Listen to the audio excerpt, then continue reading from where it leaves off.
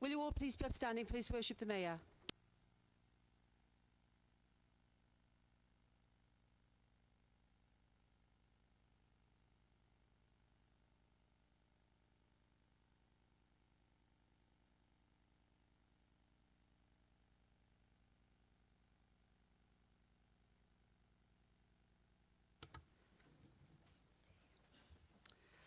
Good evening, ladies and gentlemen, and welcome to this full council, Wednesday the 27th of September. Please note that this meeting will be recorded for subsequent broadcast via the authority's internet site. The images and sound recording may also be used for training purposes within the authority.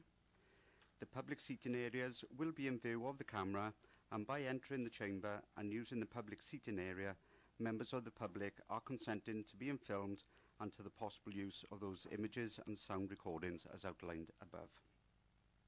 Okay, if we go into the first item on the agenda, please. Any apologies for absence?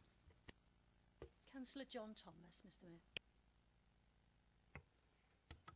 Councillor Mitten? Mr Mayor, unfortunately I have to leave the chamber tonight at 6:15. Noted, thank you.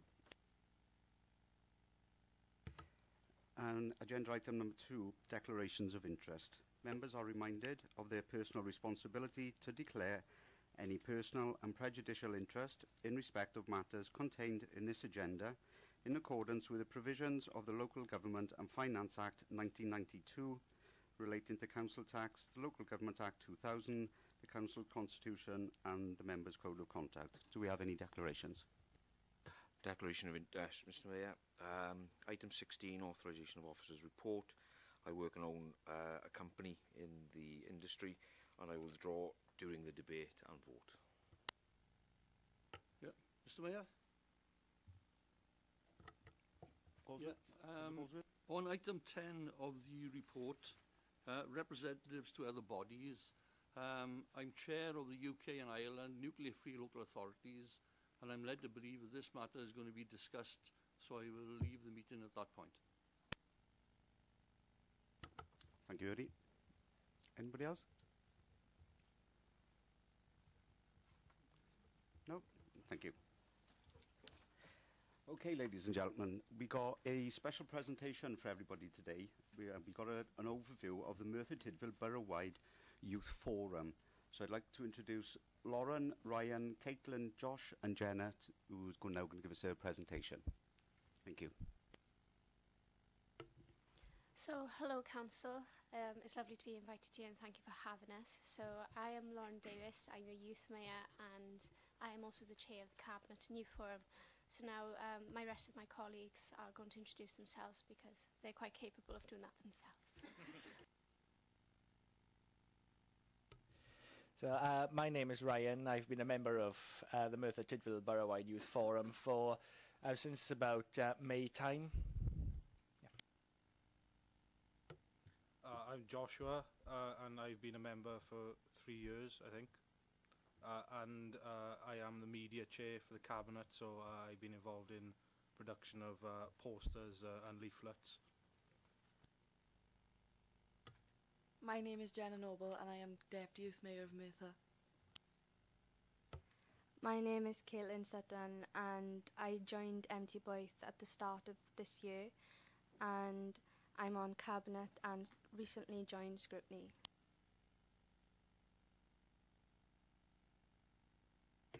So first of all, to brief you on what MT Boyth is, if you haven't already heard of us, we are basically a group of young people aged 11 to 25 and MT Boyth stands for Merthyr Tydfil Borough-wide Youth Forum. So it is the platform for young people of Merthyr to basically approach yourselves and other key decision makers in policy. It's also a method for you guys and other key policy makers to get young people's viewpoints across and to find out basically whether you're doing your job right. So it is extremely important in order to ensure well-being and future of Merthyr. I think it's really good that you've chosen to recognise that and to recognise that young people is important by inviting us today. But that's basically what we are, so we'll explain a little bit more detail as we go along. Okay, so what we've got is basically a structure of really how the Youth Forum works in a way. The Youth Forum basically represents a big cross-section of young people in Merthyr that come from, you can see there, we got people from schools, universities, like myself, college and youth provisions. And like I said, it represents quite a broad range of backgrounds. So we got LGBT, Rainbow Forum, Gypsy Traveller, and people from any other different backgrounds. These people come along and they voice anything that affects them, which is then fed into the Youth Cabinet, which is made up of 60 members. I'm a member, and it's obviously headed by the Youth Mayor and the Deputy Youth Mayor. The Youth Cabinet then feeds this information to different organisations on a local level and on a national level. So you can see out there we've got scrutiny panels and audit, which are local institutions. And on a national level, we've got things like Public Health Wales, the Children in Wales panel. And in the future, I think 2018, we will be feeding to the Welsh Youth Parliament. Now, some of the consultations that MT Boyf has been involved in include the Welsh Youth Parliament, the kind of the conception of the Welsh Youth Parliament, the Wellbeing and Future Generations consultation. On a local level, we were involved in a consultation to decide where the new primary school in Cefn should be placed, and the new curriculum for primary schools, along with the Minister of Education, Kirsty Williams. At the heart of MT Boyf is the United Nations Convention on the Rights of the Child. It's our biggest priority, it's our main role. We are all trained in participation, and we also provide training for a lot of people, basically. We've got down here 37 of the CAFCAS staff received our participation training. We got very positive feedback from that, and we are now part of their annual induction process. And I should make it clear that we are willing to give training to any councillors that may be interested.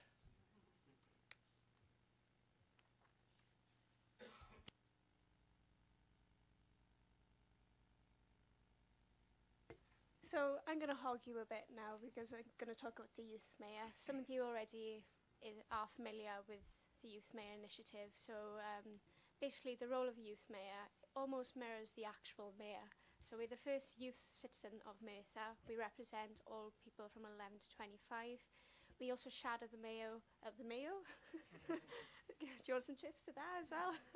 We also shadow the mayor on civic duties. For example, he invited me to his Civic Sunday, and I've seen a lot of you in different events also. So our main role is to basically promote the rights of young people. That's basically based on the UNCRC. Is everybody familiar with UNCRC? Does everybody know what it is? If not, please have a chat to either Jan or Jamie, because we've got easy guides that sums everything up. And then we also work with Youth Cabinet to make positive changes for young people. So this comes in the form of our pledges. So you develop your pledge when you stand for Deputy Youth Mayor, because the way we work is that you first go for Deputy Youth Mayor, then you automatically go into Youth Mayor after the 2 years. So you do a first year almost like a shadow of the Youth Mayor and do your own stuff. So then you learn how to be a mayor, and then you do your term of office as a Youth Mayor. So my pledges were, if I think back, was to raise awareness of mental health, to also try to help social services in how they interact with people and young people, and also to raise awareness of homelessness. So whilst I was Deputy Youth Mayor, I didn't want to raise money, but I raised food and some necessities for homeless people and people living on the streets for Donation Station. So that's what I did then. And I also got invited on a social services interviewing panel for a post. So it's a good way for local businesses as well to get, if you're working with young people, to get a viewpoint on how to appoint people and which one is best. That was very lucky, that was really successful. So my main point that I focused on as my youth mayor is mental health awareness. I am very passionate about building resilience in young people. Personally, I don't think the deal is medicine all the time. I think if you start earlier on and build resilience to deal with just life stress, exam stress, and I know you think, oh, what has young people got to be stressed about? But if you think about the basics back to when you were our age, like your body's changing, you've got different things going on in family, and then we've got also our own sort of things with school and work and everything else. So that's what I'm passionate about, and we have been doing a project this year, but I'll leave one of my colleagues to talk about that. So we are also recently looking at changing the youth mayor post to fit in with the actual mayor. So this will mean that it will go from May to April instead of the current November to October. We are currently working on a proposal to you guys, and hopefully you'll say yes. And the reason why we want to do this is because, one, it mirrors the actual mayor, so people and young people get used to that calendar. And secondly, it also makes sense because working with two mayors is sometimes a little bit hectic. I've been really lucky to work with the mayors that I have worked with, but it's a lot easier if we streamline it and build up a relationship. It's a lot easier and nicer that way. So I'm not going to bore you anymore with that, and I'll pass you on. We have had some fantastic opportunities over the year. We have worked with the Merthyr Council, Social Services, Gwyddol, British Youth Council, Public Health Wales, the Youth Mayor, High Sheriff, and we've also made some of our own films.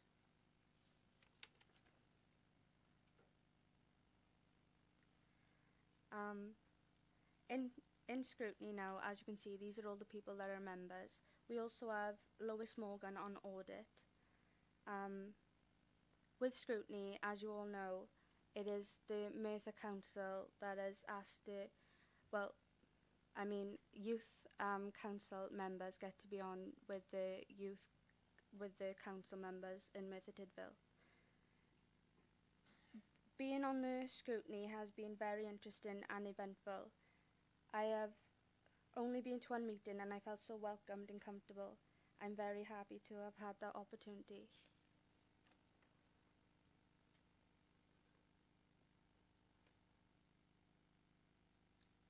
Gwyddol has offered us a variety of opportunities to get involved with. Some cabinet members, including me, took part in a residential in the Youth Centre in Cardiff Bay, where we met Gwyddol partners from all over Wales. The project must be run by young people, and young people must complete the application form. The panel of young people decide what project meets the criteria and how they will award the funding. Last year we awarded the funding to Cyfarthfa High School, Eco Project and Drug Aid. It is really exciting when we get to award them the actual cheque. As a member of the Youth Forum, we are able to sign up as Millennium volunteers. Empty Boith, the up-and-coming project of Merthyr Tydfil Swimming Club volunteers, were invited to speak with the WCVA President Actor Michael Sheen about volunteering experiences.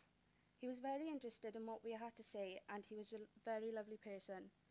It was such a fantastic opportunity. He was amazing.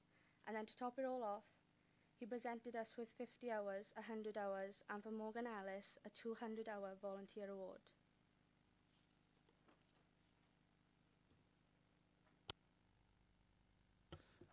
So as a forum, we work closely with children in Wales, and through this, we had the opportunity to work with Public Health Wales too. Initially, we were asked to help them produce a young people's version of their annual quality statement, which is seen on the slide here. We were then invited to the launch in Haverfordwest at the AGM, where Ashley Davis, a member of the forum, gave a speech about the importance of young people being involved with this task. As a result, the young people we have been working with from Monmouth, Cardiff and Wrexham are planning a Young People's Health Summit This will take place on the 4th of November at the Angel Hotel in Cardiff, and the Youth Cabinet will be delivering 2 of the 4 workshops taking place on the day, which will be mental health and sexual health.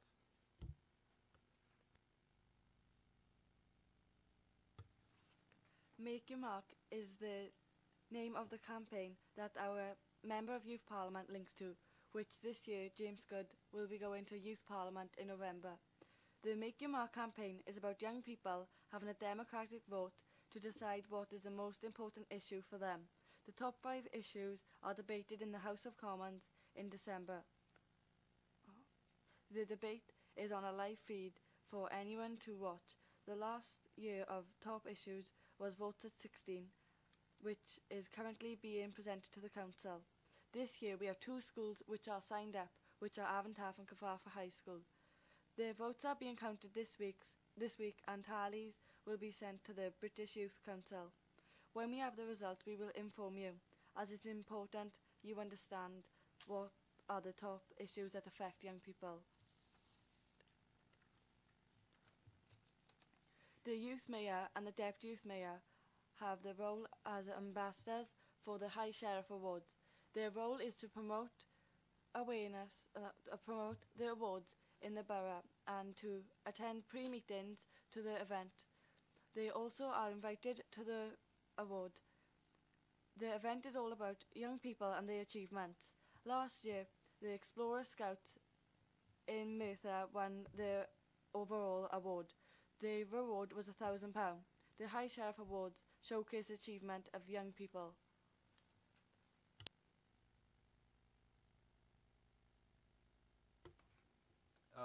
So as a youth cabinet, we have supported the Youth Mayor in her pledge to raise the profile about positive mental health.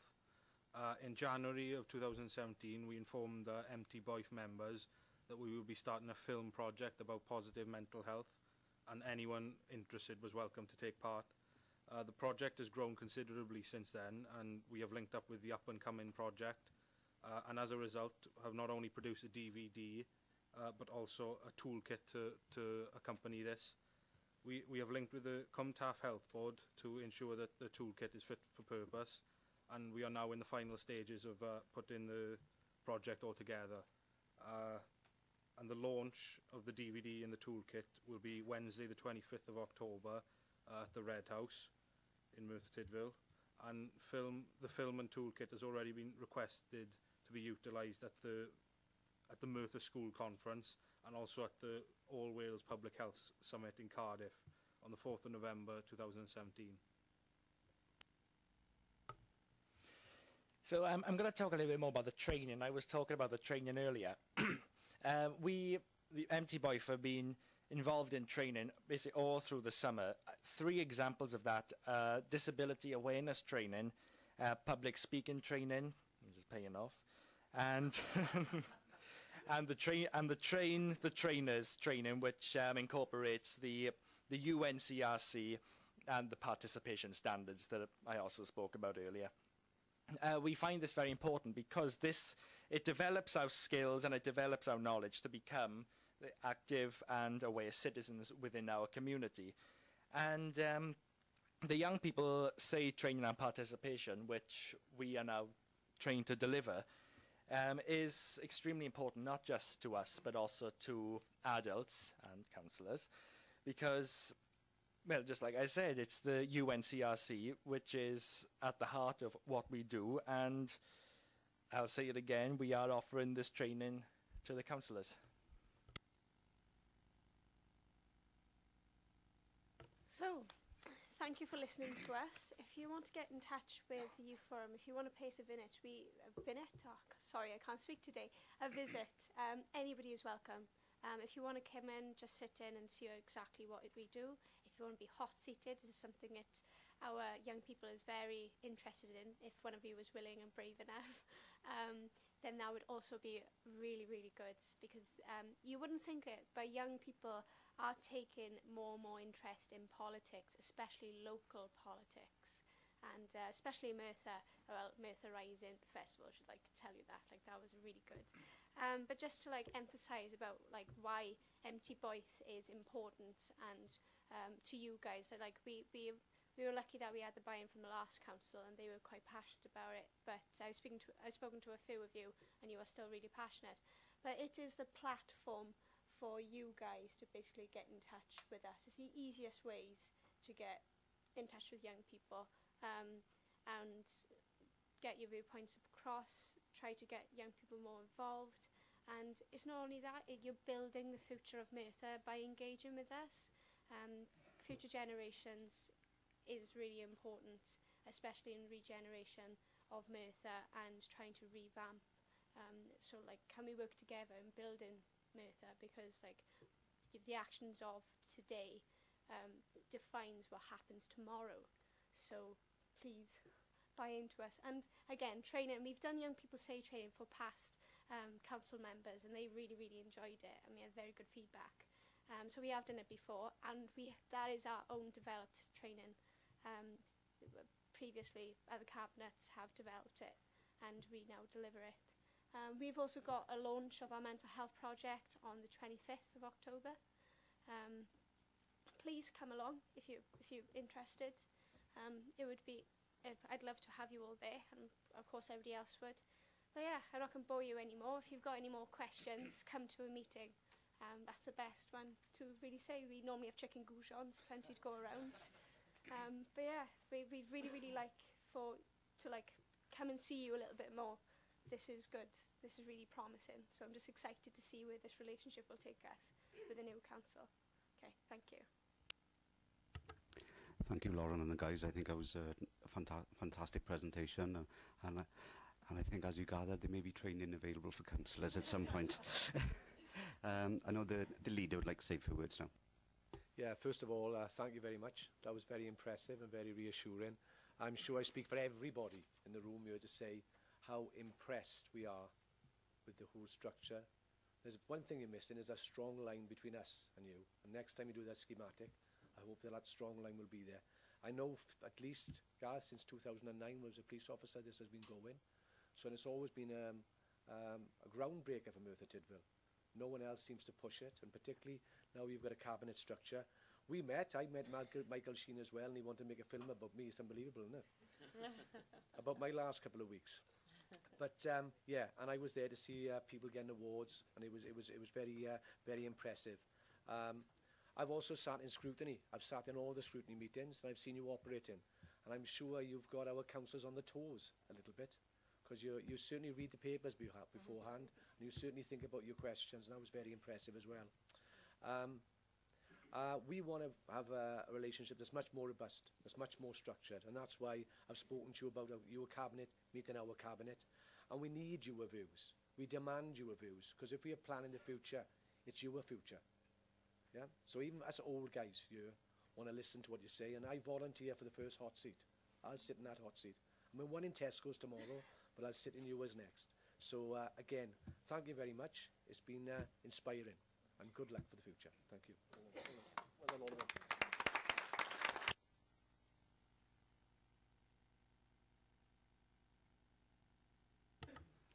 Are there any other comments? Councillor Jones? Thank you, Mr. Mayor. I was very impressed with your presentation, but even more impressed with the fact that you're going to get involved with the mental health project. And it's a known fact that 1 in 4 of the population will suffer mental ill health in the United Kingdom. And that just doesn't relate to older people. It will affect younger people. And as the Vice Chairman of the Merthyr Valley's Mine Branch, I am really pleased that you're looking at that particular aspect. Thank you. Councillor Rogers? Thank you, Mr. Mayor. Regarding my congratulations to the panel, and a lot of enthusiasm, which I admire in people. But I would like to make a comment, and just a comment you can make a noted, is the we've gone back in our youth service in the County Borough of Merthyr. We didn't produce like we were, so I'm concerned about the people coming through. That's what concerns me really, as I know throughout the borough, people are contacting me as youth leader of well over 35 years. So can we also make a note of that, not you people, but can we as a council make note of it and look into that first opportunity we got? Because what I've been told, if I'm wrong, please correct me, but I know that we've lost a lot of youth services in the county borough, and we're not going to reduce these people if we haven't got a youth service. Okay, is there any further comments? And thank you very much, Youth Forum. Thank you.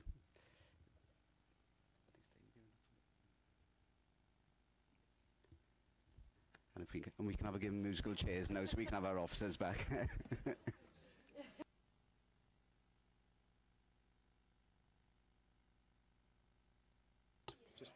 Just one thing I've forgotten to mention. I'd like to thank Councillor Chris Davis for organising the visit today. Thank you very much.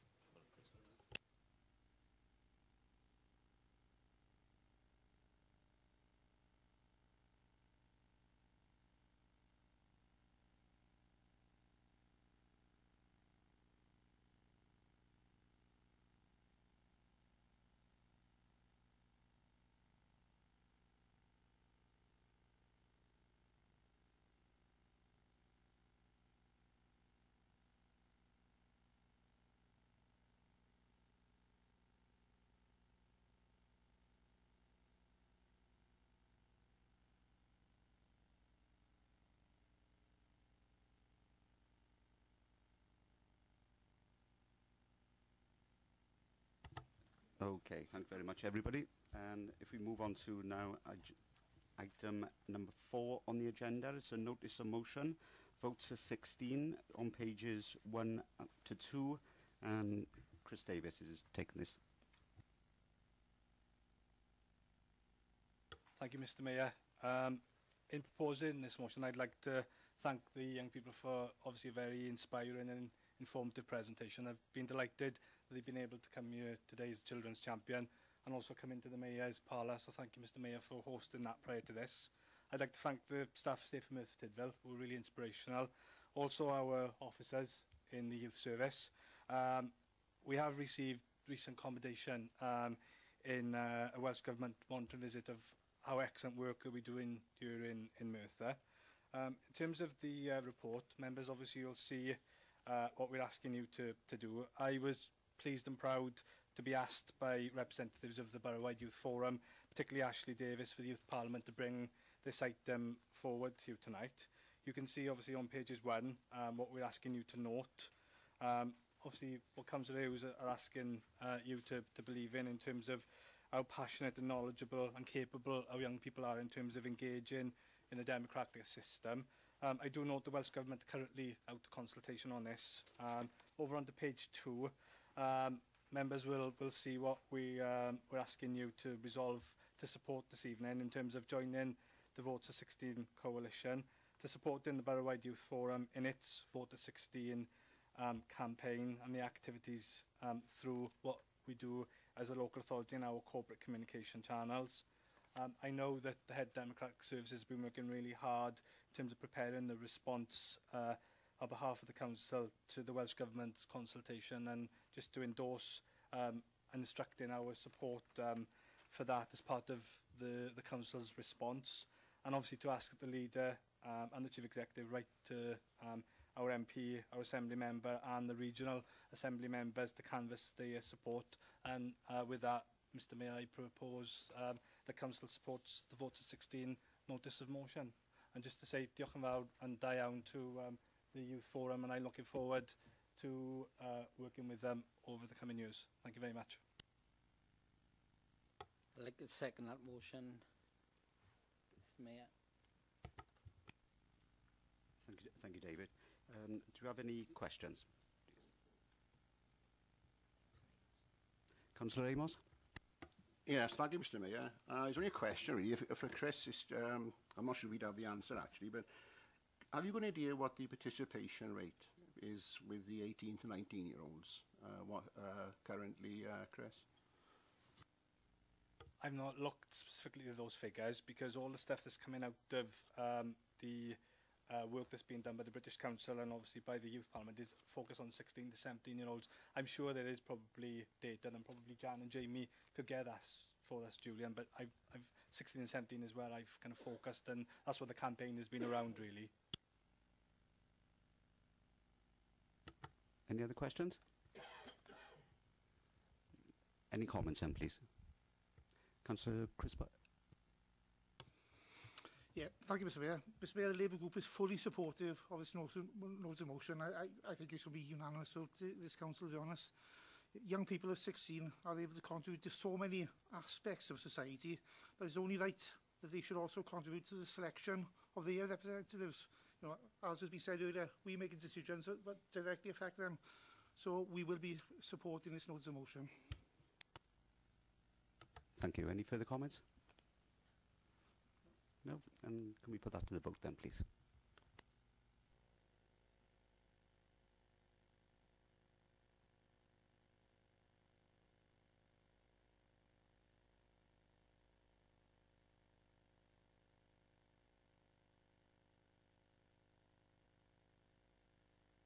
Brilliant. That vote's unanimous. Thank you very much.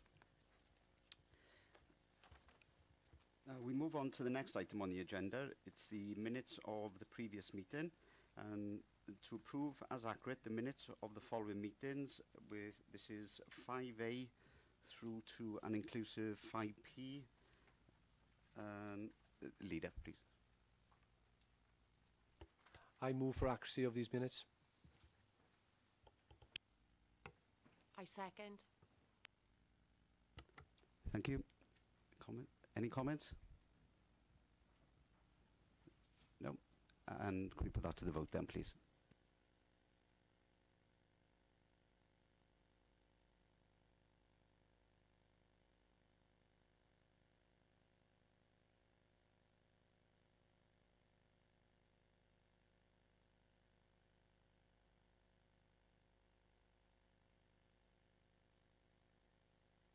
Lovely, that vote's unanimous.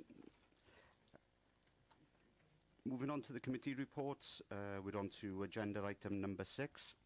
This is a statement of accounts 2016 to 2017. To consider the report of the Chief Executive, Councillor Andrew Barry. Thank you, Mr Mayor. Statement of accounts 2016-17 to present for approval by Council the final audited statement of accounts for 16-17. We'll come back to the recommendations. We have at 3.1 to 3.5 the introduction and background. To be noted at 3.1 the fact that the accounts have been completed 2 weeks earlier than usual, and thanks to Steve Adele and the team and accounts for doing that. The relevance of it is by 2020-21 we'll be required to complete the accounts by the 31st of May and July respectively. At 3.2, the final audited accounts are due prior to the 30th of September. The audited accounts have been to the audit committee on the 18th of September. In accompanying the final audited statement of accounts, this report is an executive summary of the final performance of the council during the financial year ending the 31st of March. You'll see the International Financial Reporting Standards at 4. At 5, changes to the 2016-17 Statement of Accounts and accounting policies. The final audited Statement of Accounts. The Statement of Accounts has been audited over the last 3 months by the external auditor, the Wales Audit Office. The Audit Committee of the 18th September, in respect to the findings, the audit identified no amendments to either the provisionally reported revenue or capital outturn. We have at 8.1 the revenue outturn. These figures have been reported and talked of several times before. 8.1.2 talks of the surplus position. The significant movements can be found at 8.1.3. We have the capital outturn at 8.2. Again, figures that we should all be aware of by now. 8.2.1 identifies that not all the planned capital funding was utilised, but no funding was lost. The financial position is at 8.3 in terms of our general reserves, equating to 4%. The recommendation being that we should be between 3.5% and 4%, ensuring that the council continues to remain financially viable. We have with us today Helen Goddard, who's our external auditor. And before I move to the recommendations, I believe Helen wants to say a few words. Thank you. Evening all.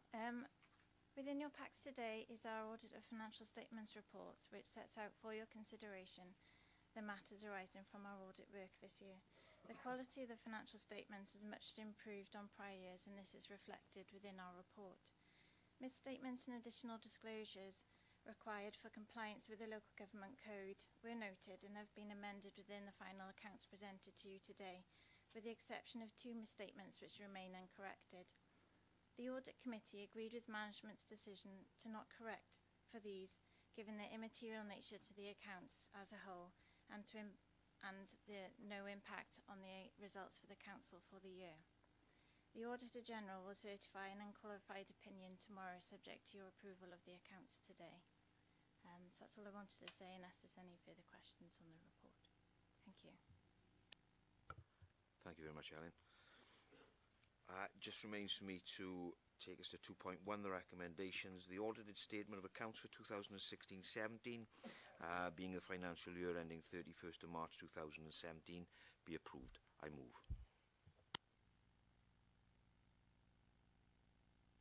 I second. Thank you for that. Do we have any questions?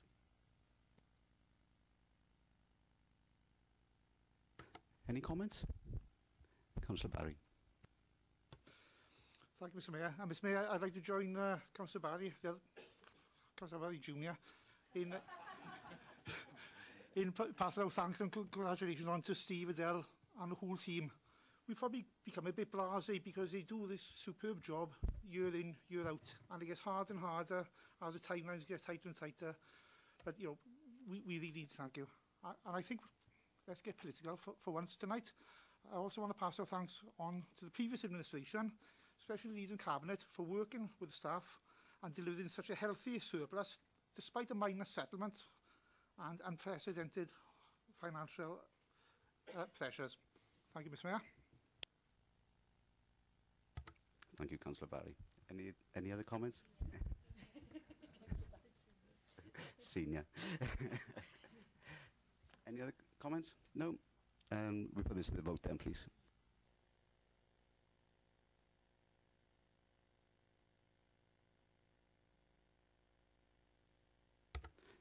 Thank you. That vote's unanimous.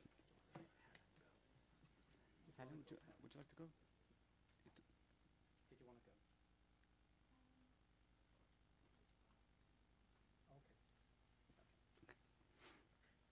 So the next item on the agenda is number 7, it's a letter of representation 2016 to 2017 to consider the report of the Chief Executive on pages 83 to 88, and I understand Councillor Barry Jr. is taking this one again. I don't know if I like this junior, but yeah, simply the letter of representation 2016-17 is to present for approval by the council representations regarding 2016-17 financial statement.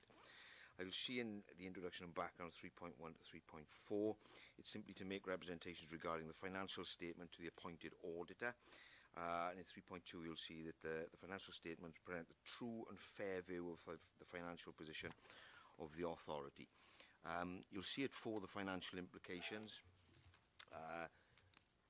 All financial implications and obligations relating to this letter of representation are included within the Statement of Accounts 2016-17. It just remains for 2.1, the recommendations. Representations regarding 2016-17 financial statements be approved and communicated to the appointed auditor. I move. I second. Thank you. And do we have any questions? No questions? Any comments? No comments? And can we put that to the vote then, please?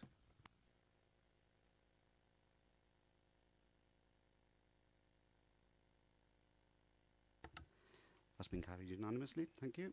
And we're on to agenda item number 8. It's the annual governance statement for financial year 2016-17 to consider a report of the Chief Executive on pages 89 to 92. Councillor Andrew Barry again. Thank you, Mr Mayor.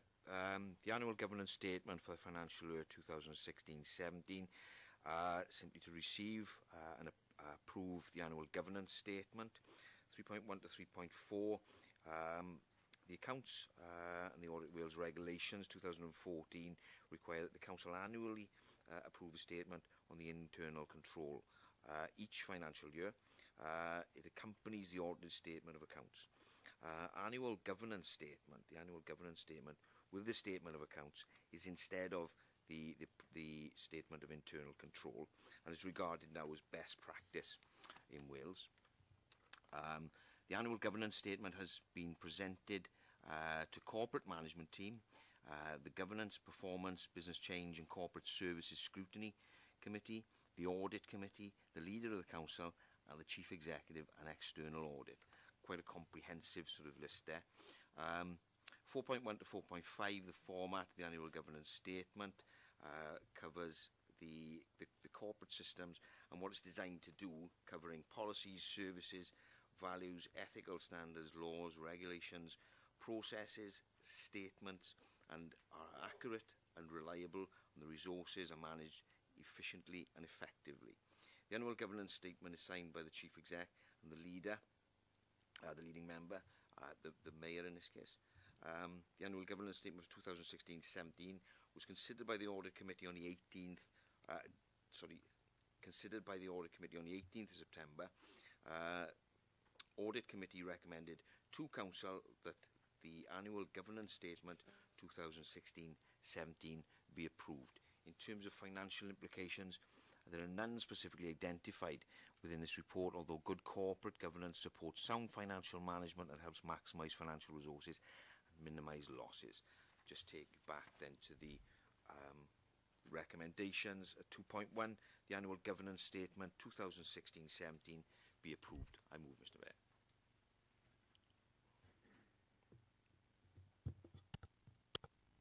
I second. Thank you. Do you have any questions? No questions? Any comments? No? And can we put that to the vote then, please?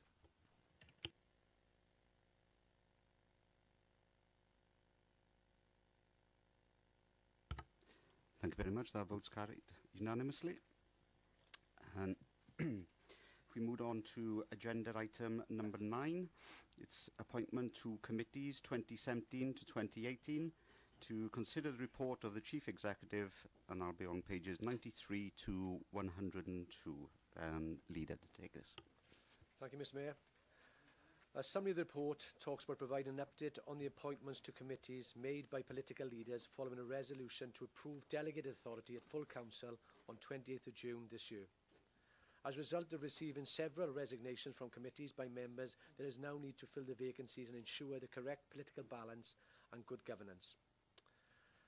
I move the recommendation that the vacancy highlighted within the report be filled as a matter of urgency by the Leader of the Council and the Leader of the Opposition, and in any event by the 30th of September at the latest. I second it. Thank you very much. And do we have any questions? No questions? Any comments? Yeah, Mr Mayor, basically you just want 3 names off ourselves for the Appeals Committee, and I'm happy to give those now if you want them. Yeah. Councillor Clive Jones, Councillor David Isaacs and Councillor Gareth Richards. Thank you, Councillor Barry.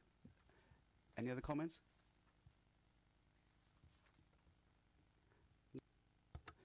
And we could take that one to a vote then, please.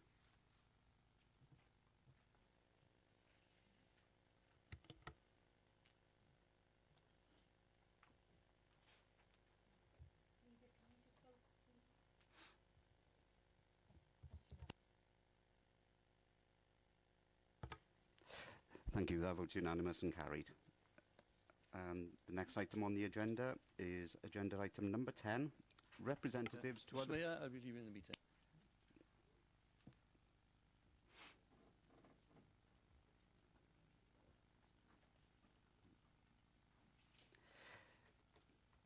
Representatives to other bodies 2017-2018 to consider the report of the Chief Executive, and this is on pages 103 to 112, and the leader's taking this one again. Thank you, Mr. Mayor. The summary of the report talks about providing an update on the nominations to outside bodies made by the political leaders following a resolution to approve delegated authority at full council on 20th of June 2017. Point 1.2, to seek a council decision on whether the council wishes to continue with its membership of the nuclear-free councils.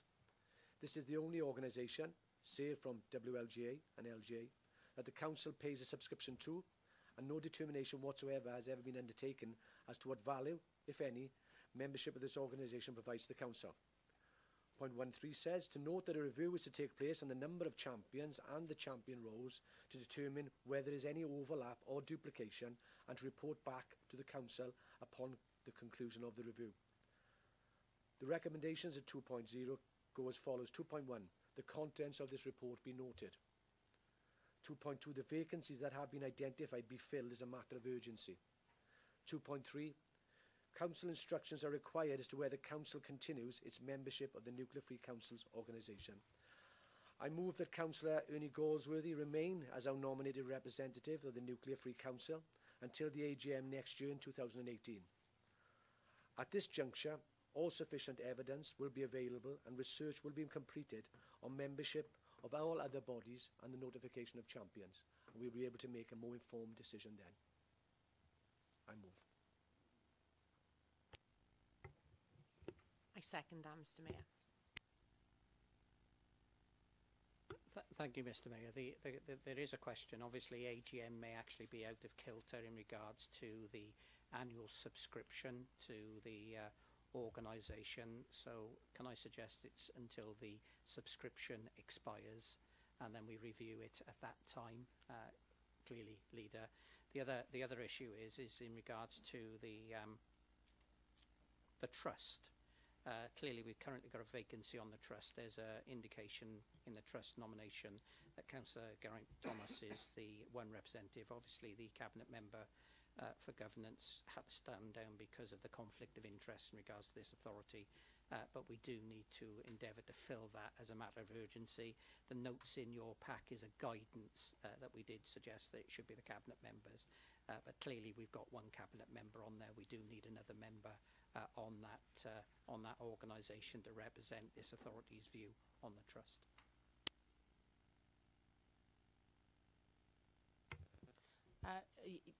Thank you, Chief Executive. Just to clarify that, we will have a nomination for you, and as part of the recommendations, those other posts will be filled as a matter of urgency. Thank you. Any questions? Any comments? Councillor Barry. Yes, thank you, Mr. Mayor. I want to thank the leader and the group and the other groups we've spoken to for going forward with the nuclear free councils. I do think we need to evaluate membership of all outside bodies as well, because looking at it, we've got 37 outside bodies we're represented on.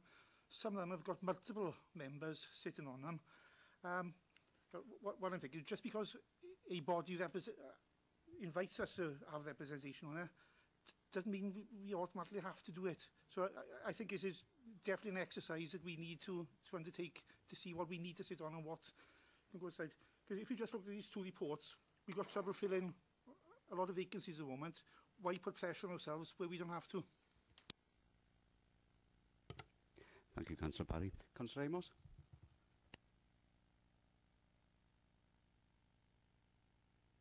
Thank you, Mr. Mayor.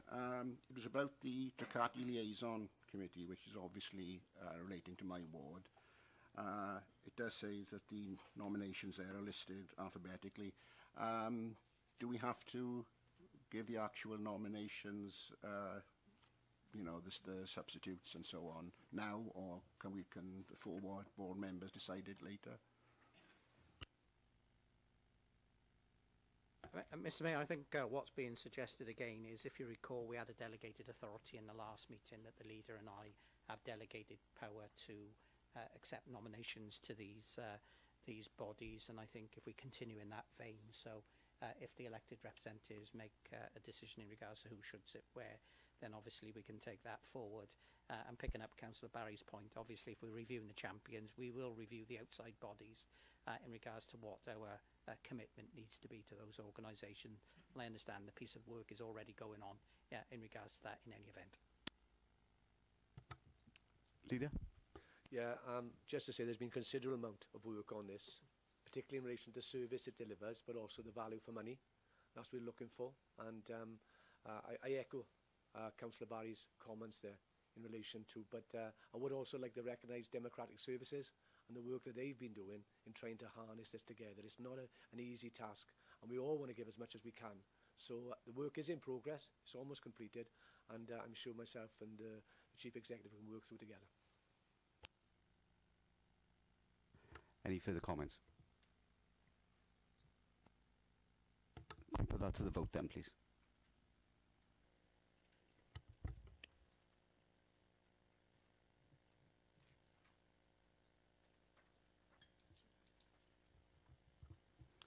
Thank you. That vote's unanimous. And the next item on the agenda is item number 11. It's the annual... Oh. Has he gone through any?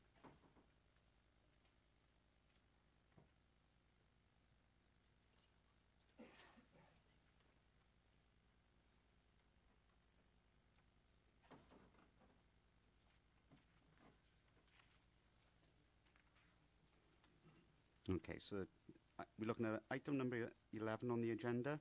It's the annual performance report 2016-2017, to consider the report of the Chief Executive, and that's on pages 113 to 142.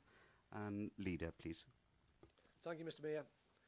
Summary of the report as follows. The overall delivery of our corporate priorities is adequate, where strengths outweigh areas for improvement. Is adequate because 6 of the 7 corporate priorities report adequate judgments, with 1 reporting good outcomes. The latest annual improvement report from Merthyr Tydfil incorporates the corporate assessment and was issued in July 2017. The report concluded that during 2016-17, the Council is meeting its statutory requirement in relation to continuous improvement. I would like to recognise the work of Ewan McWilliams and his team in this, if I can say it properly. And also I'd further like to then move the recommendation that the annual performance report be approved. Do we have a seconder? I second that, Mr Mayor. Thank you, Councillor Miston. Do we have any questions? Any comments? No? And can we put that one to the vote, please?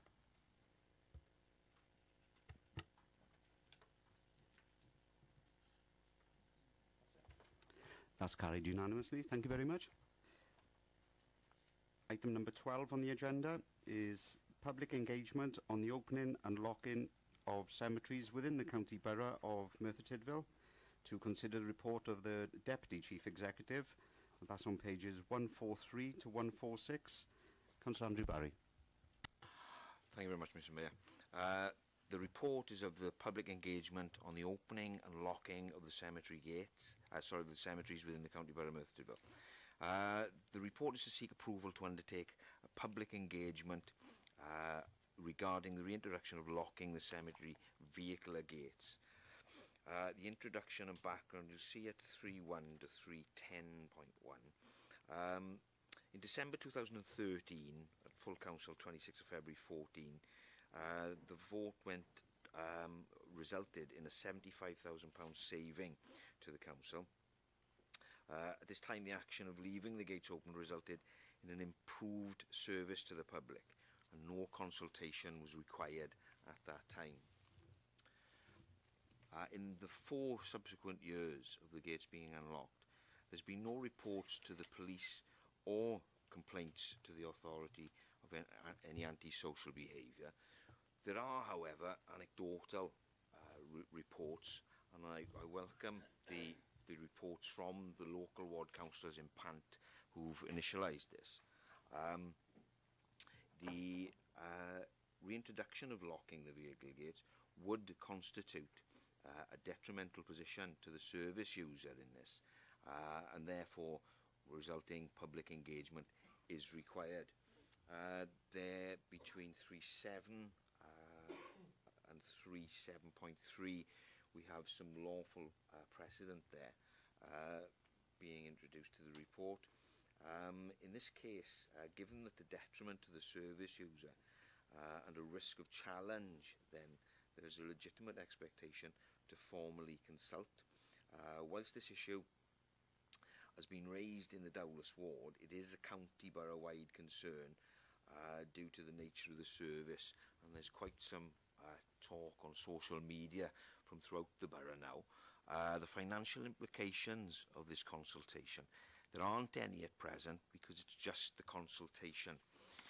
If I take you back to the recommendations then, at 2.1, a county borough-wide listening and engagement exercise followed by a public consultation to be approved, and the subsequent findings be brought back to council in a further report.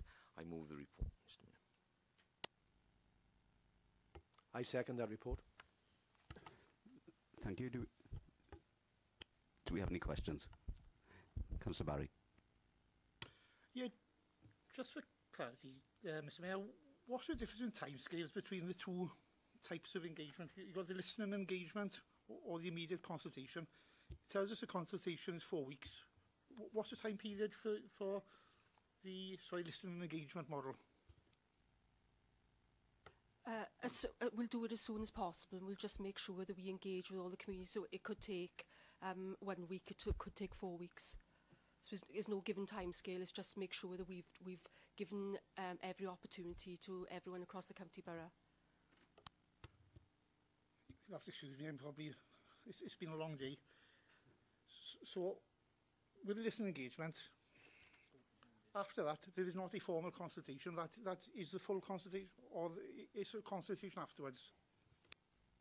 As you'll see, because this isn't a very complex issue, that it would only take 4 weeks, where sometimes other consultations take 12. Just also pick some points up here. I think we've just recently gone through a listening engagement and consultation in regards to a matter that will be coming to council hopefully next month. The issue is we need to listen and engage with the public on the basis that we don't have any fixed views at the moment in regards to what can be done. So therefore, we need to go out to the public and actually ask what their views are. You know, we've obviously got some views because obviously the local members are raising those, but there may be solutions which the public come back with as well. So, and coupled with the fact that we have to do it county borough-wide, there are 5 cemeteries standing in the county borough. So we will have to engage with those communities as well, given given it will affect each of those cemeteries. So whilst Kerry says it could be a week, the normal procedure is that we will set up a public meeting of some kind where we will listen and engage, and again we'll consult with the local members in regards to where the best place is for that to take place. We then have to evaluate what comes back, bring that to you, and then you may have a preferred option to go out to the public with, or a series of options to go back out to the public with for formal consultation. Councillor Ramos. Thank you, Mr. Mayor. It's just a question, actually. I'll be moving an amendment to this report. I'd like some clarification from Caris. Do I move it now, or if not, at what stage do I move it? It's a matter for you, Councillor Ramos, but you could move it now because at any point in the debate where you feel it's appropriate for you to say what you want to say, you can go ahead and say it. So, yes, if you're ready to move your amendment now, do it now. Thank you, Mr. Mayor. Well, I'll move it now then. My amendment is that we delete the existing paragraph 310 in its entirety, and we add a new paragraph to read: Council recognises that law-abiding daylight visitors to the cemeteries will not suffer detriment as a result of the proposal, and therefore consultation with the public is unnecessary. Council instructs officers to take the necessary steps of locking the gates of all cemetery gates in the county borough forthwith. I'd like to thank the leader of the council and the independent administration for bringing this matter to full council. I have to say that that's where my gratitude ends. I say so because until a few weeks ago I was expecting a far more positive report than this. What I mean that for the people of Councillor Rogers and I represent in Dowlis and Pant, we were expecting a report that would set out details of when the local authority could commence once again locking the vehicle gates of Pant Cemetery. Obviously Pant Cemetery is the cemetery that we are most concerned with. The vehicular gates were made secure for many years until February 2014, when the local authority began leaving them open all hours of the day and night. Since then, there have been a number of intrusions by individuals driving cars during the hours of darkness for purposes one can only hazard a guess at. Talk of headlights being seen in the early hours of the morning, fly tipping, theft of grave ornaments and damages have been made amongst the community. Apparently, individuals even go hunting rabbits up there. The report plays down the concern of residents, using as a base the lack of formal complaints that have been made. The report makes no mention of a petition handed to former Dowlis and Pant councillor Phil Williams containing between 200 and 300 names asking for the gates to be shut. Turning to the recommendations to consult, the rationale used is that one is needed as the community will suffer detriment because at the moment they have unfettered access to the cemetery, whereas with a closure they will not. This will not be the case if the gates are open between 9 AM in the morning and 5 PM in the winter when it gets dark, and 9 AM in the morning and 8 PM in the summer when it is still light. And that provides sufficient non-detrimental use for legitimate users of the cemetery who only go there to tend the graves of their loved ones. Only those bent on visiting the cemetery for illegitimate reasons under cover of darkness will suffer any detriment. For these reasons, any consultation aimed at eliciting a response from them is pointless. Indeed, when Councillor Rogers and I reported back to the community the intention to consult, we were laughed at. Incidentally, no consultation was taken before the decision to leave the gates open was made. Although clearly legitimate visitors to the cemetery suffered a detriment where there wasn't one previously, individuals gained access for unknown purposes. The case of Morris v Newport City Council mentioned in the report relates to a change in policy by Newport County City Council reducing the age of taxis in their licensing policy. They did not undertake proper consultation and the report ruled against them. Clearly, legitimate taxi drivers of old taxis suffered detriment. These drivers were going about legitimate business and not engaging in illegitimate business like visiting cemeteries after dark. I submit to Council, therefore, that any form of consultation aimed at people in criminal activity is unnecessary, and I would like to move my amendment. Thank you. Do we have a seconder for that motion?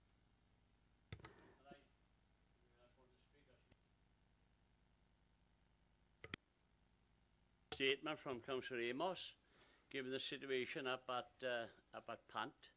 But what I'm very, very concerned about as a person who lives in Pant, and not far actually from the cemetery, but what we want as well is for people to have peace and quiet. And when people's family are buried in Pant Cemetery, I'm none myself, and Kevin Coyd, but my wife and other people I know in the community, they want peace and quiet in the cemeteries, and now they're not having it. They're not content. They're not happy because things are going on. When those gates were shut, they felt better. It's like your own home. When you close your door in the night and put the locker on, whatever, you feel happier.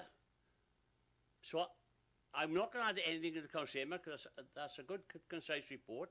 But what I'm concerned about is the people that are feeling there where their loved ones buried in Pant Cemetery and they want contentment and quiet. When they want to go there, they can go there, but not be interrupted in the evening by cars or lamping or dumping or whatever, because it is going on. So I second Councillor Amos that we do. We must get the locks back on Pant Cemetery. Thank you. So if I can just be clear for Council, there is now an amendment to the recommendation which has been moved and seconded. So what you do is you deal with the amendment first of all. You can ask any questions that you have and you can make any comments, and then we'll take a vote on the amendment. If the amendment is carried, then that is the resolution of the Council in respect of this matter. If it falls, then we'll go back to the original resolution and you will conclude your debate on the original resolution and you will vote on that. So, Mr Mayor, it's over to the floor for questions. So do we have any questions on Councillor Amos's amendment?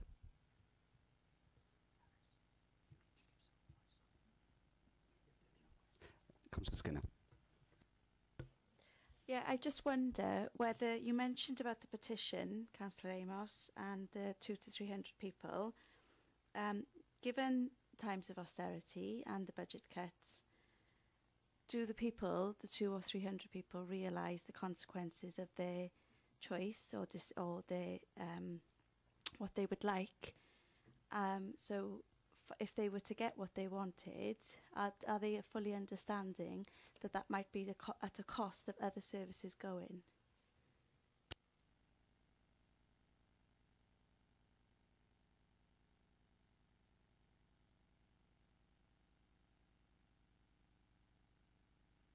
Well, the short answer, Councillor Skinner, is yes, because we have made it perfectly clear that everything costs money, and that if we go back to this, something we'll give elsewhere. Obviously, we haven't said what, but I think, well, I know people are clear that everything comes at a price. But as far as they're concerned, it's a price certainly worth paying.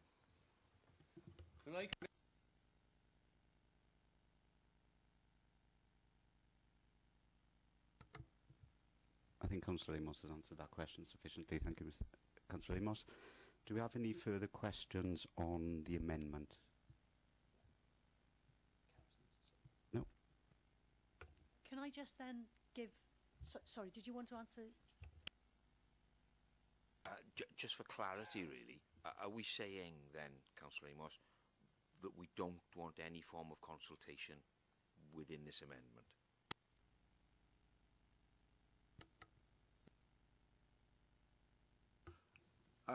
Absolutely, because as I said in the speech I gave in support of the amendment, the only people who will suffer detriment, which is the basis for making a consultation, is the people who are going up there under cover of darkness.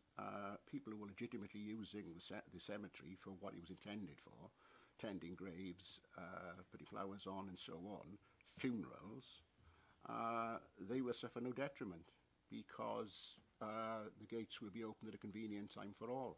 Whether it's 9 o'clock till 5, I'm quite easy with the actual times, but they will suffer no detriment at all. The only people who will suffer detriment is the people who are there for nefarious purposes. So therefore, I see no reason to consult them. If somebody thinks there's a reason to consult people who are basically criminals, well then, so be it. If there are no further questions... Councillor Zarman. Thank you, Mr Mayor.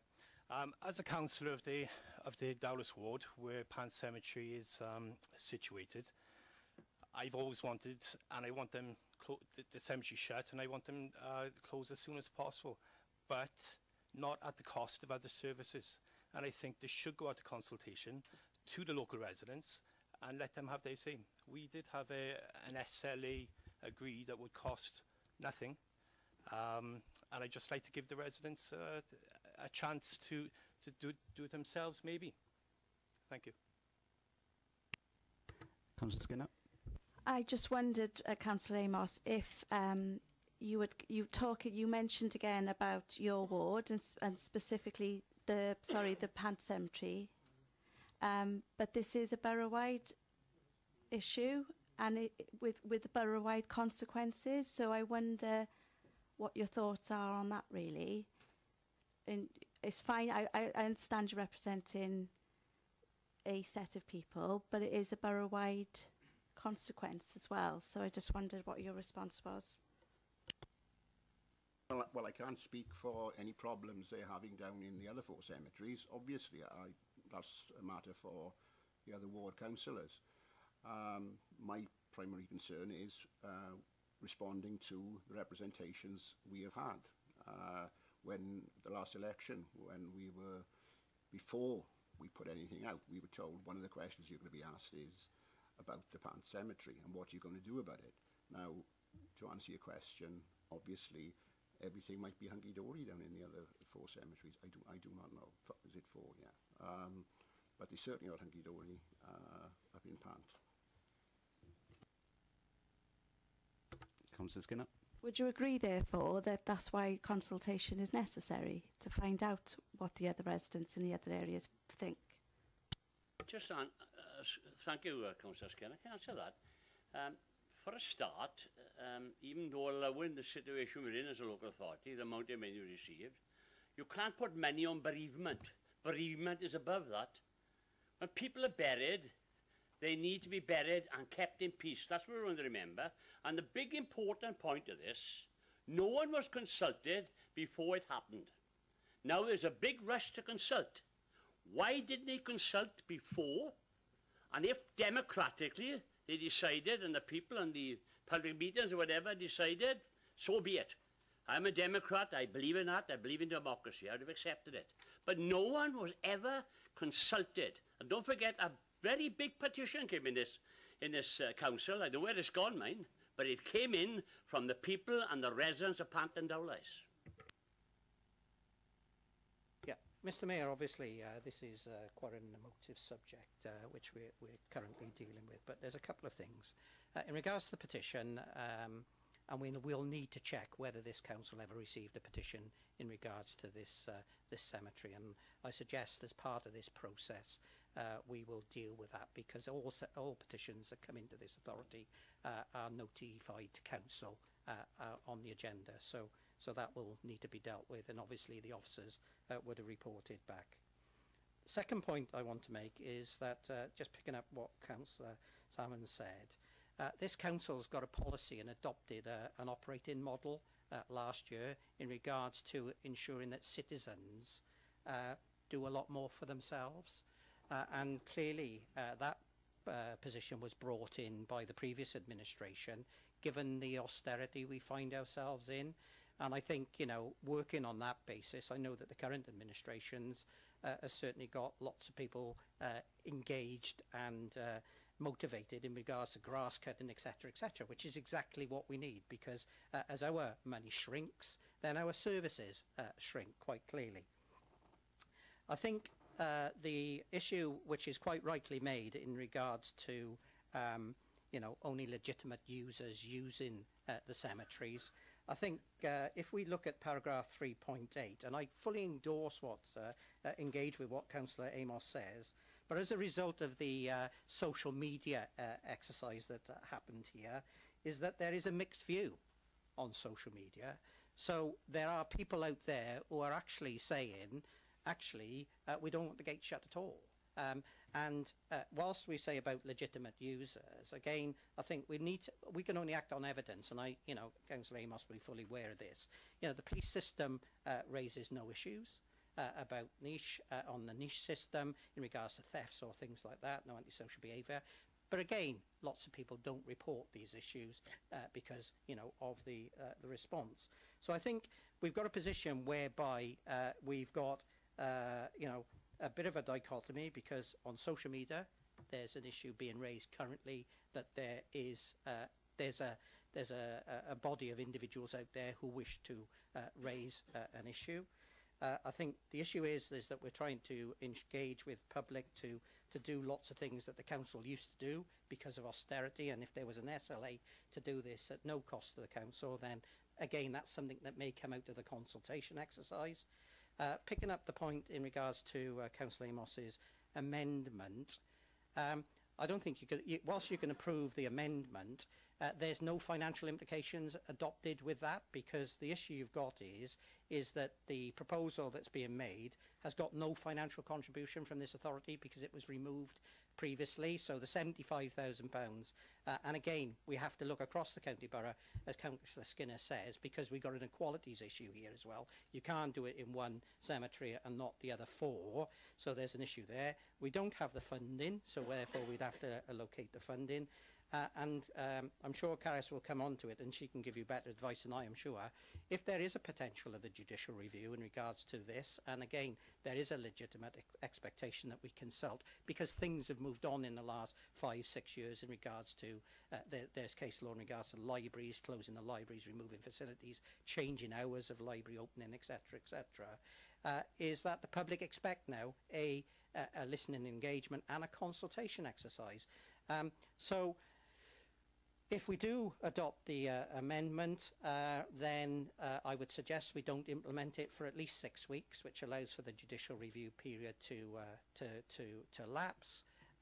Given that if we did go out, and we will have to go out to procurement for this, because the service wasn't provided previously by our own staff, it was contracted in, and it cost us £75,000. If we go out to contract it in and we're judicially reviewed and we let a contract, then we're in for the damages that that may cause.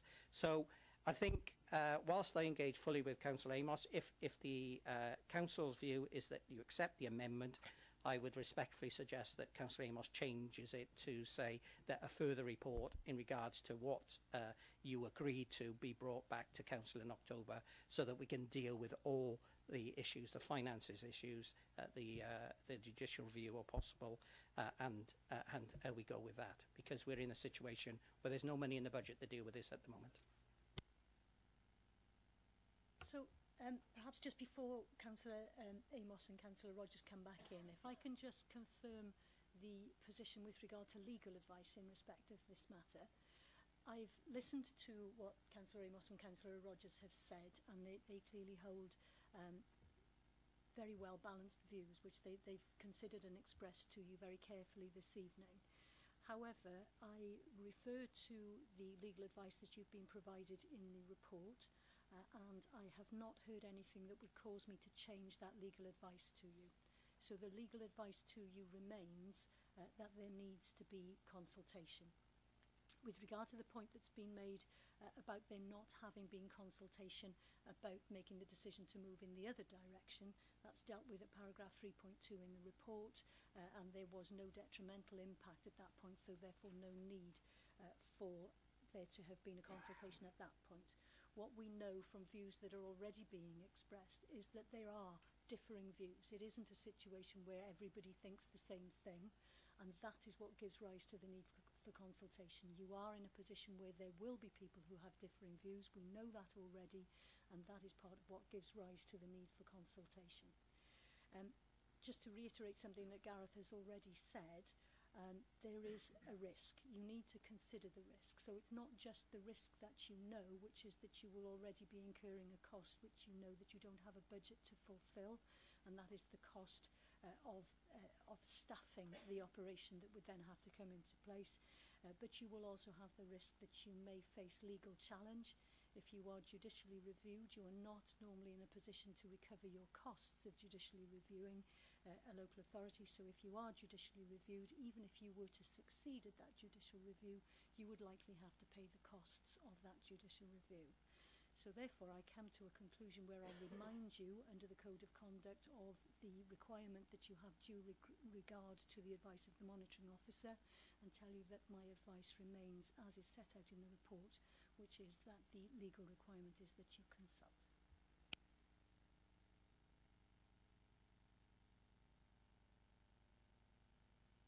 Could I just ask Caris, and from you, very good point you made there about judicial review, is the point Gareth made earlier was that if we were to avoid judicial review, we would have to refrain from implementing any decision till there's the expiry date for the judicial review to be made. So I think if that was done, would your advice remain the same? it's two slightly different points. If you made the decision today that you were not going to go out to consultation, but you're going to delay, that is on the basis that you would wait to see whether a judicial review was launched. If it is launched, you still have to pay the costs, even if you then withdraw and change your view. So getting to the point of making a decision which is judicially reviewable or reviewed costs you money. So if you make that decision today, even if you delay, you may delay for the 6 weeks for the implementation, but if a judicial review comes in, you may still be incurring costs. If you decide today to go out to consultation, then you don't have the issue of potentially being judicially reviewed. Does that make sense? To pick up the other point, sorry. The other legal point is, if we did get a judicial review, it's unlikely that it would be heard within 12 months. So that holds the decision for 12 months, so we wouldn't be able to do anything anyway. And the other view is that I'm sure Caris and I would be, or certainly Caris as a lawyer, not me, would be advising that we wouldn't let any contract in any event, because we're at risk then of costs. So we would, it would be ultra various for us to advise you as a council to expend money on something which actually could be unlawful.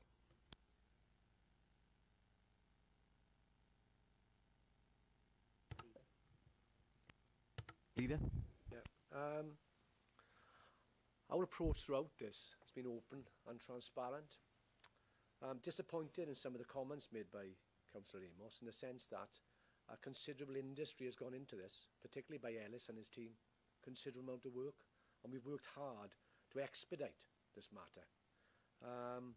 I can speak personally. I have got family in Pant Cemetery, but I suppose everybody, this is not an issue for one area. We are all councillors of Merthyr Tydfil County Borough Council. And I see that clearly in the short time I'm a councillor. It's the ward that comes after.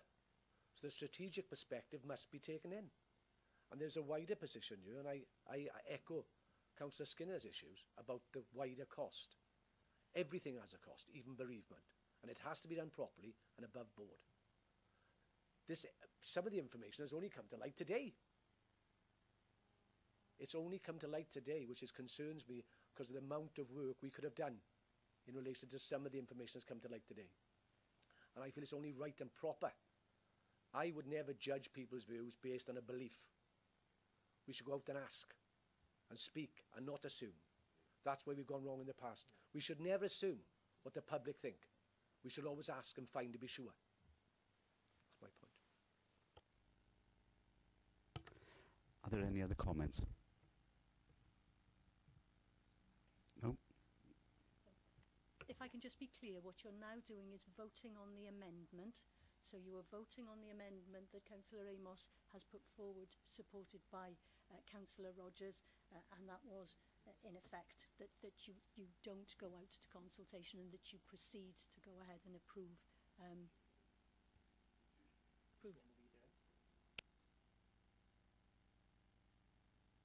That may be helpful, Councillor Amos, if you wanted to read it out again, rather than me trying to paraphrase it.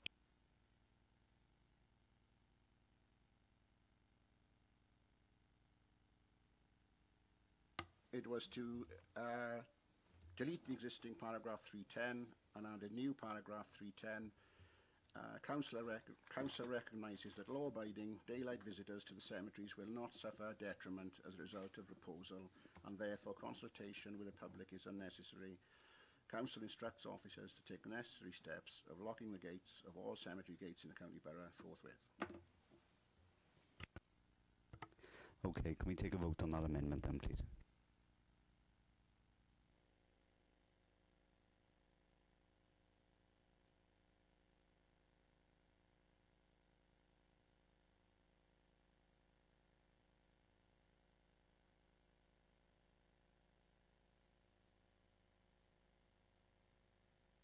So the amendment falls, so we now need to proceed to deal with the original recommendation and to proceed to take a vote in respect of the original recommendation as set out at page 143, paragraph 2.1, which has already been moved and seconded.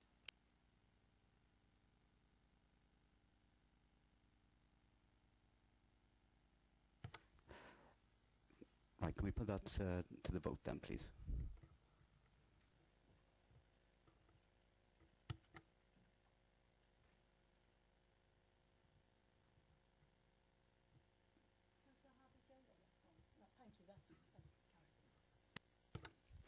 Thank you, ladies and gentlemen. That's carried. And we now move on to agenda item number 13. This is the CCTV policy, to consider the report of the Deputy Chief Executive on pages 147 to 160, and Councillor Andrew Barry. Never been so pleased to see a CCTV policy, to be honest. Okay, summary report. Council uses closed-circuit CCTV systems in public spaces. The CCTV policy, along with the ICO CCTV Code of Practice, designed to give clear guidelines on the Council's use of CCTV and to protect the Council and CCTV operators from allegations of misuse of the system, and to protect staff and the public from any abuse to the CCTV system. The policy covers the use of the CCTV, gathering, storage of the information, disposal of visual data. Policy applies to all staff employed by the Council. Standards expected from any external agencies and persons who operate the CCTV system on its behalf. We'll come back to the recommendations of 2.1. 3.1 to 3.8 cover the introduction and background, including why and what the cameras will be used for. 3.2, you can see why it's there. 3.3, authorisation of use. 3.4 to 3.5, what it will and will not be used for, and how we process, store and access the information. At 3.7, you'll see full council has previously agreed that the information security policy and the supporting operational policies can be kept up to date, amended, deleted, and relevant provisions added or substituted as necessary by the Information Governance Forum in consultation with Cabinet Member for Governance Corporate Services, me. The Information Governance Forum would like to request the same principle is applied to the CCTV policy. The following statement can be found. It's there at 3.7. In the event of any update to the CCTV policy, the Information Governance Forum will provide full council with an information report in relation to the update. There are no financial implications. I'll take you back to the recommendations at 2.1, that the CCTV policy be approved and the Information Governance Forum be authorised to update and amend the policy as necessary. I move, Chair. Second. Thank you. Any questions? Any comments? No. Can we put that to the vote then, please?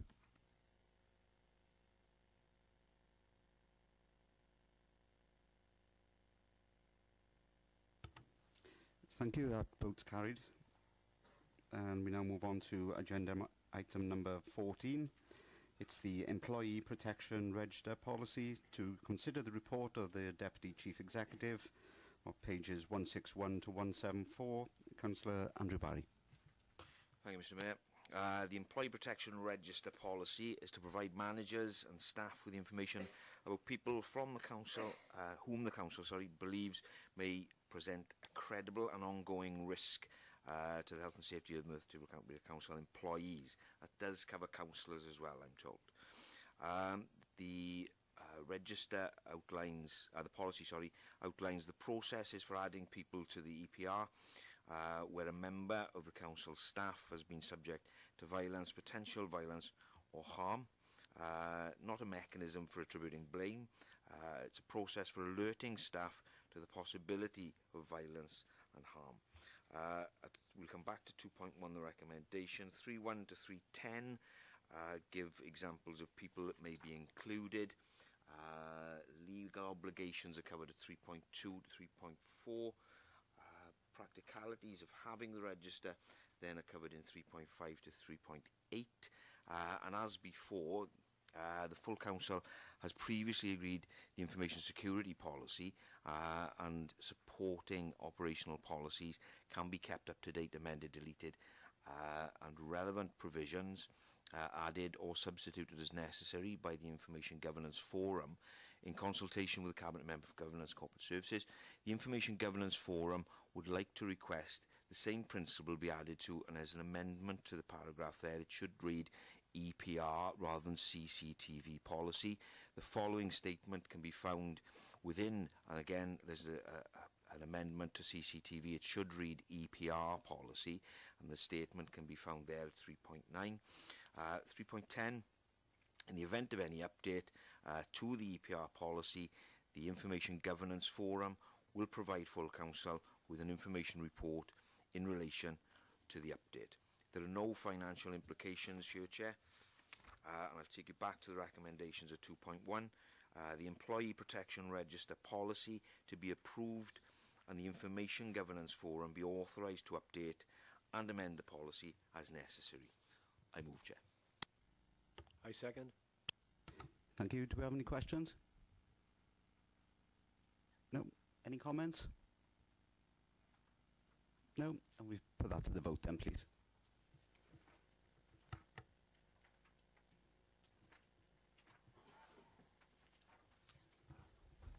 That vote's carried. Thank you very much. And we move on now to agenda item 15. My teeth back in. Environmental cleansing and enforcement, littering and dog fouling policy. To consider report of the Chief Officer, Neighbourhood Services, pages 175 to 186, and Councillor Howard Barrett. Thank you, Mr. Mayor. This is environmental cleansing and enforcement, littering and dog fouling policy. A summary report. The Council approved the environmental cleansing and enforcement, littering and dog fouling policy that was put forward in March 2017. This report outlines an amendment to the policy that allows alleged offenders a discounted early payment of 50%. It's a quite an intense report. I think there's been many questions on this. And I'll move the recommendations to subject to questions and comments. Recommendation of 2.1, amendment made to the environmental cleansing and enforcement, littering and dog fouling policy relating to an early discounted payment is approved. I'd like to add a 2.2 to that, if I may. That a report be brought back to Council after a 6-month period on the update of the policy.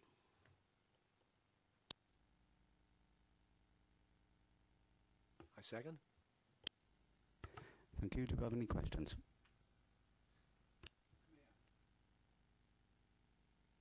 Can you put your mic on, please, Bill?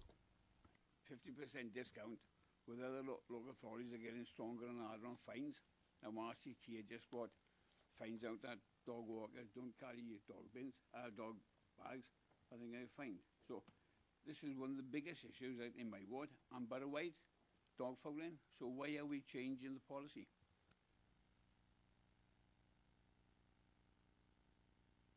Yeah, thank you. Well, through the consultation process which we've had with many of the meetings we had, we felt that the same opportunities should be given to payment of the fines, the same opportunity as somebody has a parking ticket, which is present in the council. So we felt that's an opportunity and give the residents a chance of paying the fine earlier at a discounted price. I know nothing about the consultation done on this dog fouling.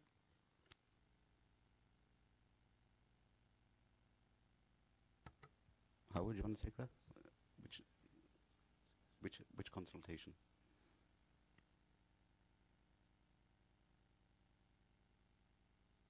Shall I take this? Cheryl Lee, please. Okay. I think Councillor Barrett is referring to the consultations, internal consultations between staff and members.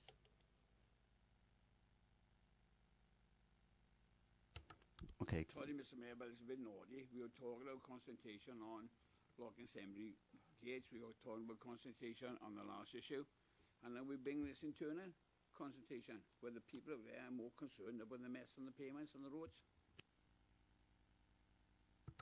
Councillor Barrett?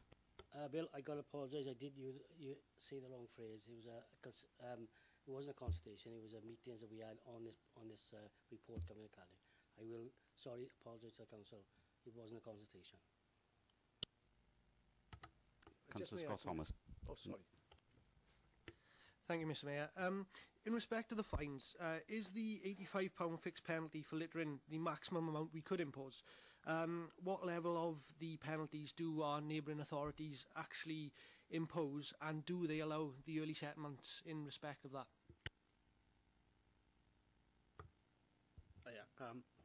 In terms of the £85, no, that isn't the maximum. It can go up to £125.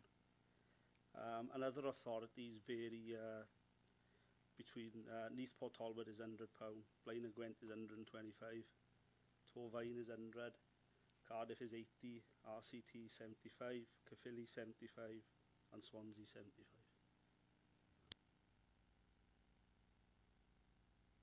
Sorry.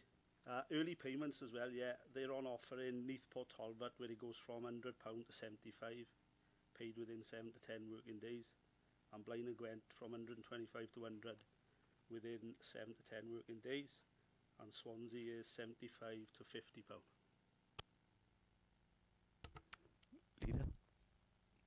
Leader, want to ask a question?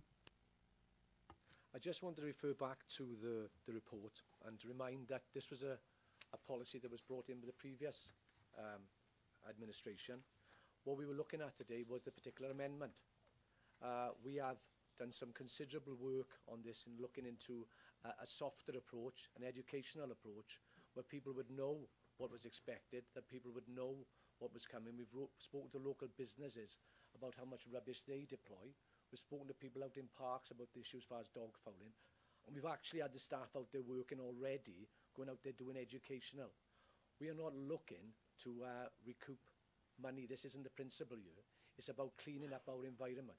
And we felt it was fair, open and transparent to have that ability to have a reduced fine when someone accepted responsibility early. It's well known and tested across many enforcement areas.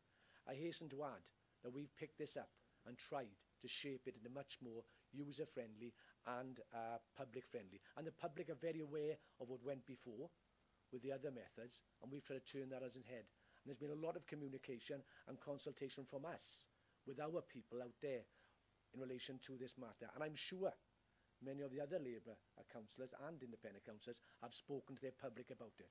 And we're all pretty aware the problem remains the same. It's the people depositing litter have no thought for anybody else. This is a minority, and we are looking to support the majority who actually comply with the law and don't do it. And that's why we've adopted this different approach. This is learning from what's happened before with the other enforcement issues and looking to make it fairer, better and more reasonable.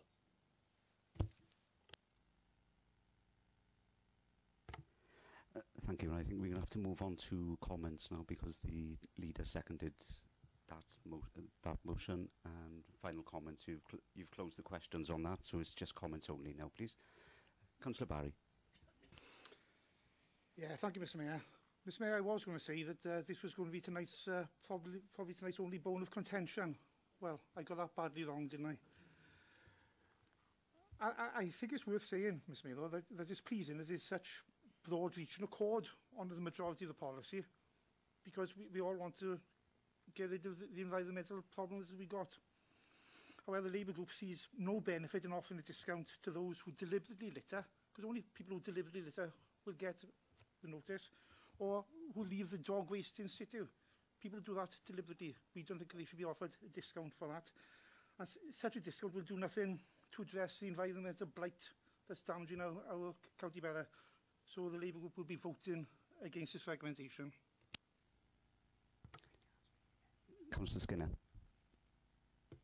It was just to say that as a borough that feature heavily in the Welsh Multiple Index for Deprivation, is it really appropriate not to offer a discount and to even consider putting the maximum amount of fines in place? Councillor Jones.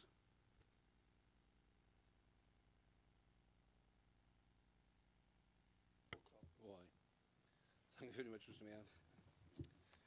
Whilst I'm pleased that there's going to be an introductory period before the wardens enforce, I also feel that there's been such coverage in social media, the press, etc., that since February 2016, when the one-year trial was introduced, that this service, and it is a service to all the residents of the county borough that want a clean environment, will have been publicised adequately for people to know that should they deliberately litter in our county borough, that they face a substantial penalty. Much has already been done in the line of education on littering, and most residents do not litter. It is only the thoughtless few that do. I believe that the only remaining avenue open to us is finding those irresponsible people who do not care about our environment. The penalty is intended to be a deterrent to those who deliberately litter and dogfowl, and I believe the level of penalty we choose is already one of the lowest in our neighbouring authorities. I didn't have the figures earlier, so I'm pretty much borne out with that. And many of the others do not offer reductions. Do not litter or allow your dog to foul our public areas and you won't be penalised. It's simple. For this reason, I'm against the early discount and hope that you will vote with me, us, on scrapping the early discount to send a strong message that we, as a council, do not condone littering or dog fouling in Merthyr Tydfil. Thank you, Mr. Mayor. Councillor Salmon. Thank you. As the leader, Kevin O'Neill, said, we're going to look at this again in 6 months. So we will take the public's views on board in scrutiny of neighbourhood services, and if anyone has any questions in the meantime during that 6 months or any problems with anything that has occurred, you can get in contact with your local councillor or myself as the chair of scrutiny of neighbourhood services. Bill. Thank you, Mr. Mayor. With all these policies coming in, are we having more now changes on our cost-cutting fines? That's at the same time to me, because we got a PPO, protection order, for drink and for antisocial coming in the 6th of April. So it's £100 fine, straight, no discount. So the opposition are going to go forward and change that and have a cheaper rate for them, because it's a big issue.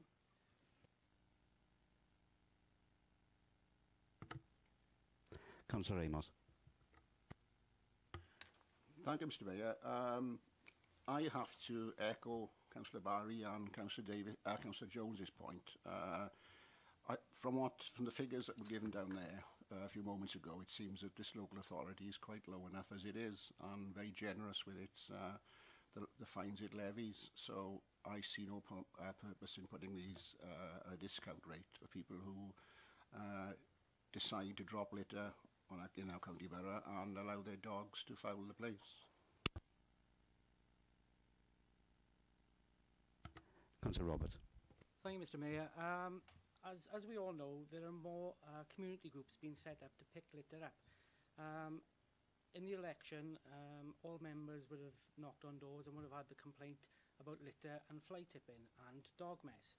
If having a deterrent helps with the amount of litter on the streets, then I think a deterrent is the way forward.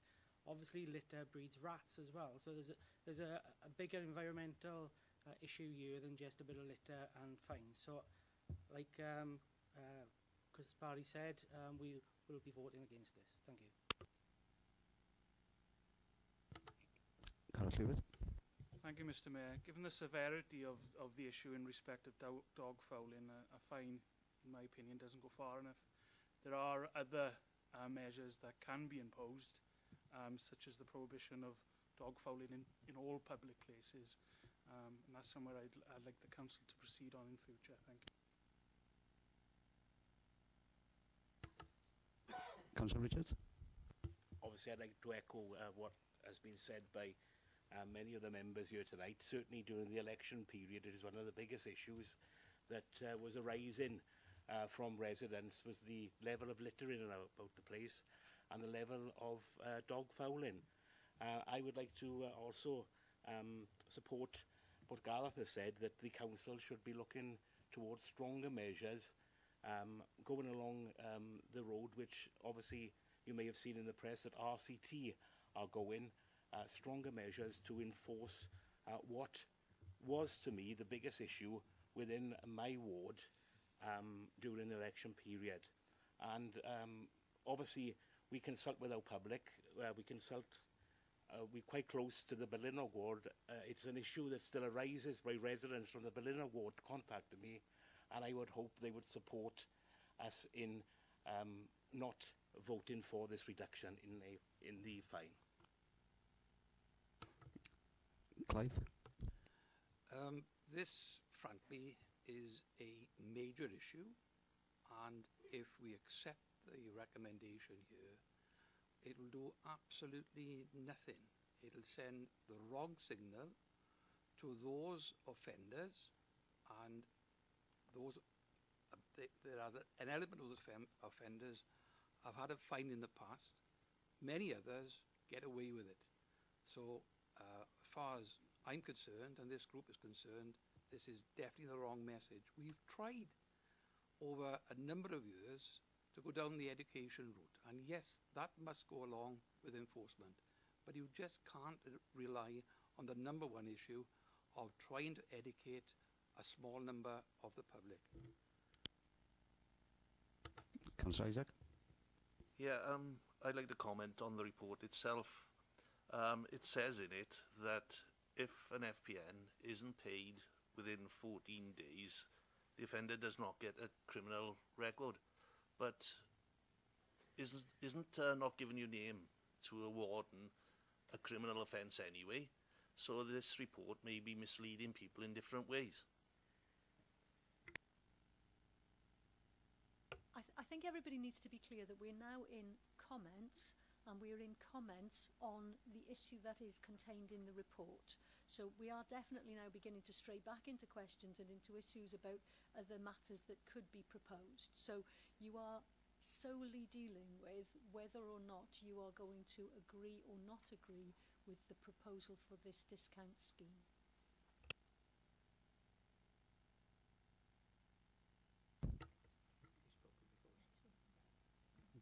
Councillor Amos, I think you've already spoken previously.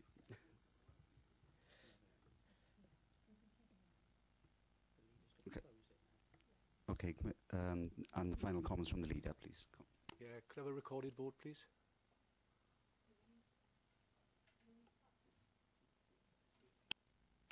The process for a recorded vote is that there would need to be 5 people supporting that request. So are there 5 members supporting the request for a recorded vote? Show of hands, please. Yes, that's fine. Then we'll do a recorded vote.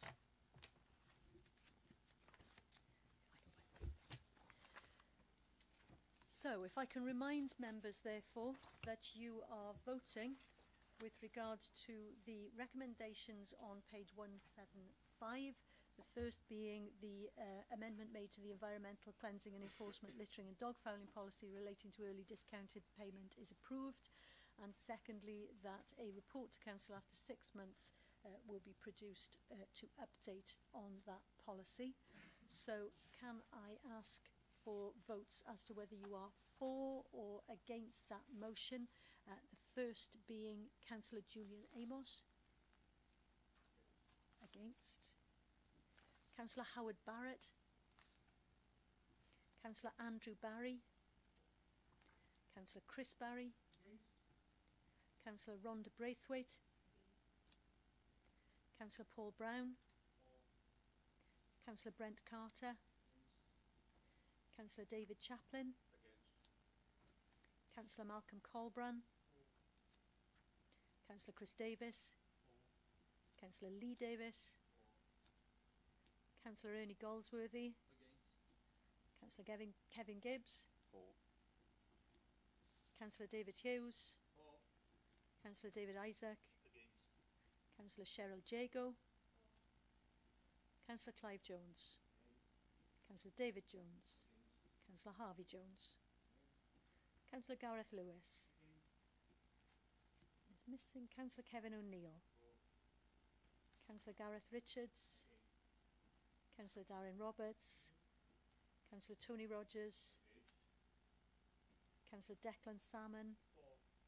Councillor Tanya Skinner. Councillor Bill Smith. Councillor Geraint Thomas.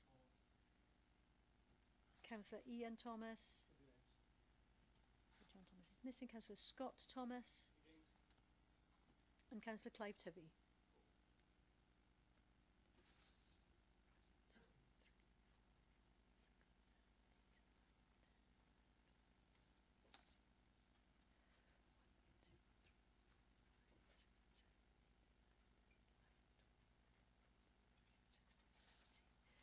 There are 14 votes for the motion and 17 votes against the motion, and so the motion falls.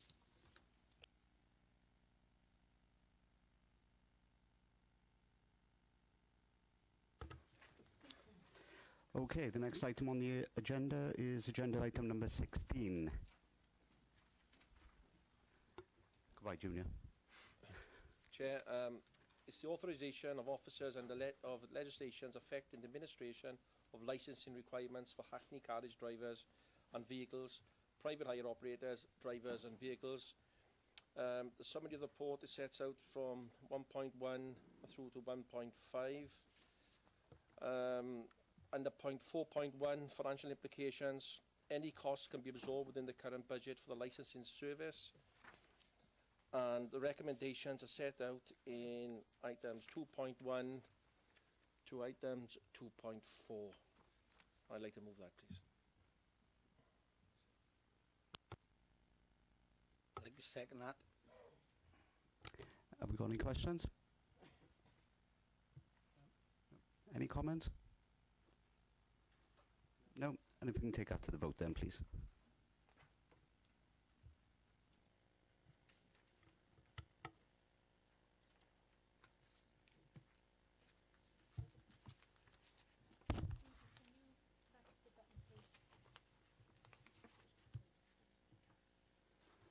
And that vote's carried. Thank you very much.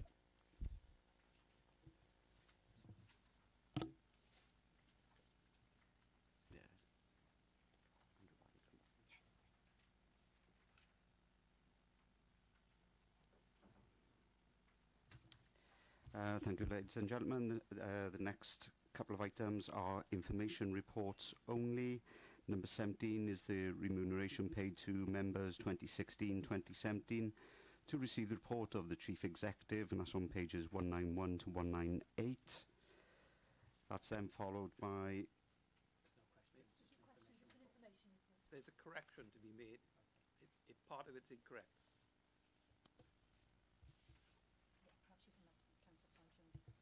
Councillor Jones. On page 194, the bottom of the page, it's got under the councillor's name, Councillor McCarthy, that in the previous administration he was chair of scrutiny. That is incorrect. Thank you, that's noted. So we're on agenda item number 18. It's an information report only again. Petitions received by the authority to receive report of the Chief Executive. That's pages 199 to 200. Agenda item number 19 is a memorandum of understanding, South Wales Police, doorstep crime and rogue trading. That's again to receive the report of the Chief Officer Community Regeneration, pages 201 to 202. We have the annual agenda item number 20. We have the annual report on social services 2016-2017. To receive the report of the Chief Officer Social Services, and that's on pages 203 to 236. And agenda item number 21 is Cwmtaf medication policy for domiciliary care services. To receive the report of the Chief Officer of Social Services, and that's pages 237 to 240.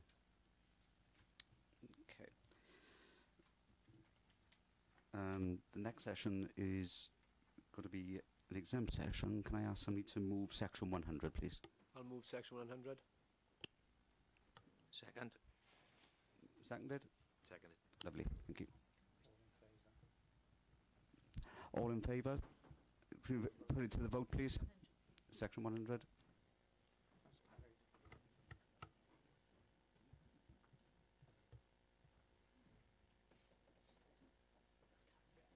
That's carried, thank you.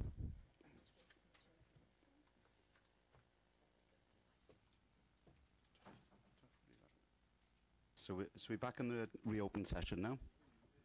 And item number 24, other items to deal with any other urgent business or correspondence. I have none. And item number 25, to receive communications from His Worship the Mayor. I have none. Thank you very much. Meeting over.